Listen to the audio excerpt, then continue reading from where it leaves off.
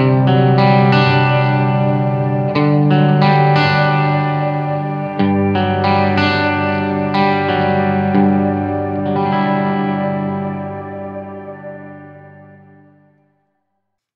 and welcome to the academyofworship.org. My name's Chris, and today we're going to be talking about a special D chord. Well, we're going to be talking about a bunch of chords, but we're basing it around a single hand position on the neck, and I call it the special D chord. I'm sure there's a real name for it. I haven't figured it out.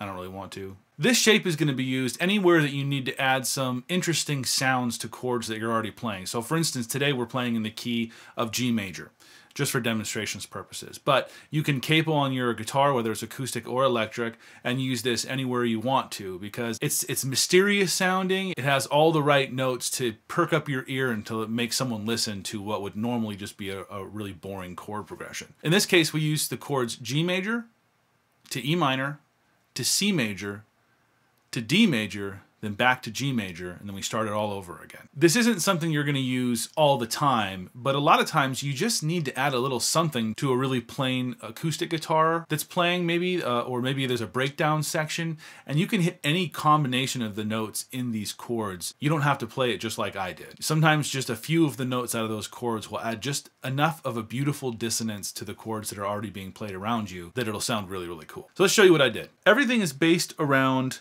your ring finger and your middle finger. Okay, so these two fingers are the ones that are going to hold down this anchor of this special chord. And the reason I call it a special D chord is because you may have seen this chord. So you basically have, a lot of people play it this way if it's just a D, but essentially it's just a C major chord that you've slid up to a D. C major, you slide it up to D.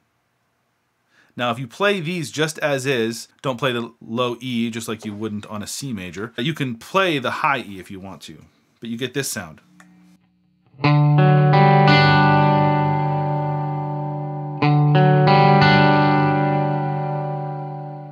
That's how you get that chord shape. But in order to do what I'm going to teach you today, or to be able to use this technique, you're going to want to use your again, ring and middle finger down here.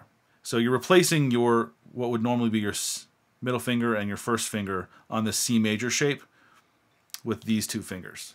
Okay, that frees up this finger to do a bunch of the lower notes, and then when you go to this D right here on the A string to form what was originally that C major shape, that's how you do that. So it's going to take a little bit of getting used to. This isn't something you can just pull out without practicing it, because this D down here with your pinky can take a little bit of practice to get the strength down there if you don't have it. But what you're doing is you're keeping this shape right here, the lower part of that C major shape that was right here, these two fingers.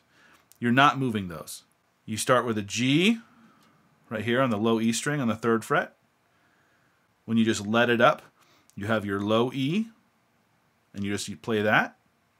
And then you just put this down on the C, which is right underneath that G you just did, so on the A string on the 3rd fret. And then you move your pinky up here to this 5th fret on the A string to the D. But these two middle fingers do not move. If you ever need to create an interesting chord sound based on the 1, the 4, the 5, or the 6, you can even do this with the 2 chord. So in the case of being in G major, you would play an A minor chord. But in this case, you wouldn't move those two fingers, and you just play an open A at the root.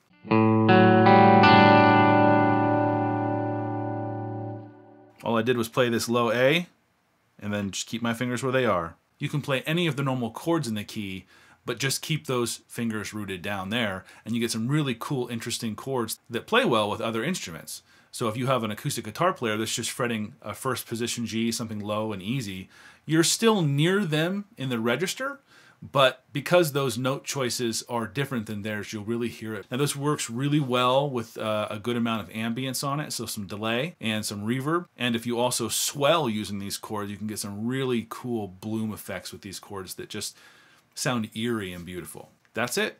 Those are the chords. Try them out at home. Try them the next time you're rehearsing with your band. See how they fit with what people are playing. And remember, you can capo and move that shape up and down based on where your capo is. Thanks to everyone who is tuned in to this channel. I see a bunch of new people coming in. If you're not subscribed, please hit that subscribe button down below. Hit the thumbs up if you thumbs up. If you hate it, hit the thumbs down. Please comment. I'd love to talk to you guys in the comments below. Head over to academyofworship.org. I've got a free gift over there that I hope will bless you. Merry Christmas, everybody.